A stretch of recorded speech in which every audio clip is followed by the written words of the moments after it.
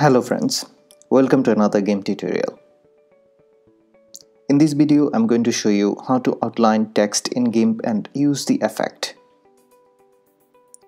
If you are new in this channel, you might consider to subscribe. I publish videos weekly on photography, photo editing, video editing, design and tech. Anyways, without further ado, let's get started. First, I'm opening an image.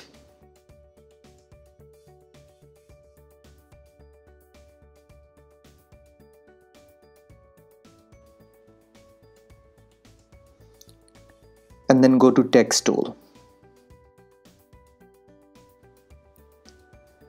You can select any font you like.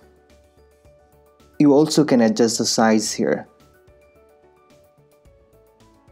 Now I am writing something. Let's write hello. Now I am increasing the text size to 1000. We are centering the text using alignment tool.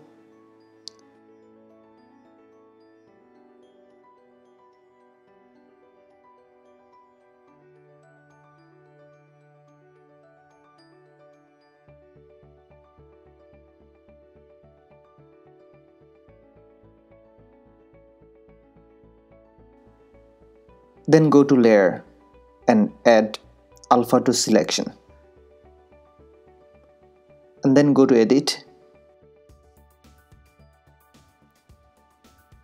clear. Go to edit again, now stroke selection. Here you can choose the stroke style. You can add solid color or pattern as a stroke line. You can customize the line width according to your preference. You also can use the paintbrush tools for stroke lines.